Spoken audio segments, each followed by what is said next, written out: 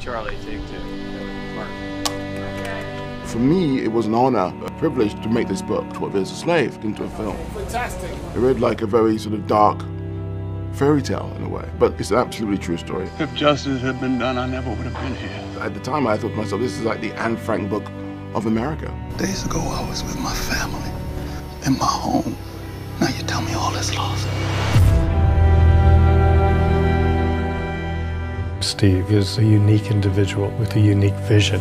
The whole scene's been about him from time one. He comes from the world of art, where there are no limitations. It's all about truth and bravery. He comes into feature filmmaking with none of the conventions and none of the restrictions that a lot of filmmakers feel imposed upon them.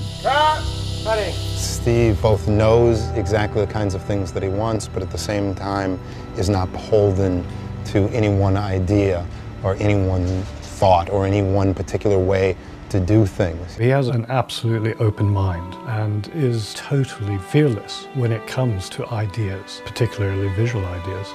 Steve had a very clear vision about how certain things were supposed to be, and there were certain emotional elements that he knew he wanted. I wanted to tell a story about slavery. My ancestors were slaves. They're from the Caribbean, and I wanted to find an interesting angle into the narrative. I like the idea of it starting with someone who is a free man, dragged into slavery via kidnapping. My name is Solomon Northup.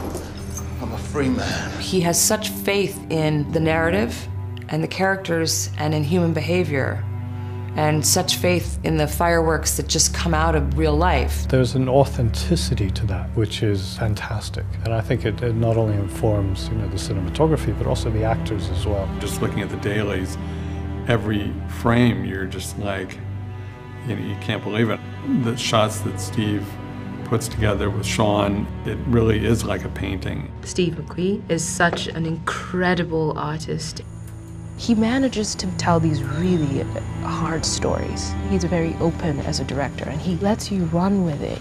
He gives you the room to figure it out on your own and then steers you if you need it. Steve's just very good with human beings, I think, and understands human behavior and has a curiosity in it for sure, and approaches it in a non-judgmental way. And he's passionate about what he's doing. It's just a very inspirational person to be around.